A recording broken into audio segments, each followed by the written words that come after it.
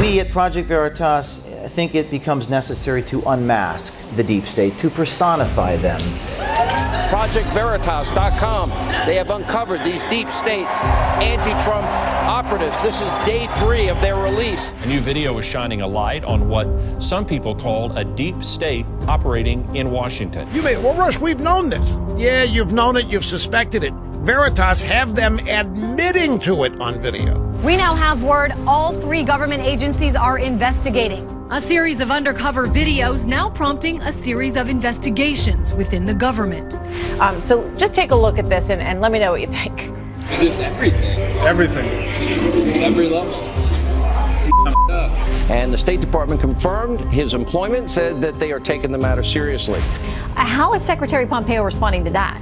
But rest assured, we're aware of it and we're taking a good look at it. So if they're going to be working against the administration, they should go probably find another job, don't you think? I mean, absolutely. Another video allegedly shows DOJ paralegal Allison Hraybar bragging that she can use DOJ resources to help plan political harassment.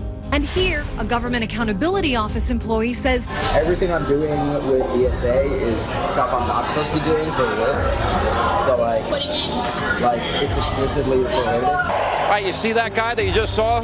Well, the GAO has now earlier today released a statement. That employee you just saw has now been removed from any GAO work, and they're taking this seriously, as they are in the Department of Justice and the State Department. We'll update you, of course, as O'Keefe uncovers more and more of these bureaucrats, these saboteurs within the administration, abusing their power and trust that we give them and we pay them. So we're going to expose them one by one.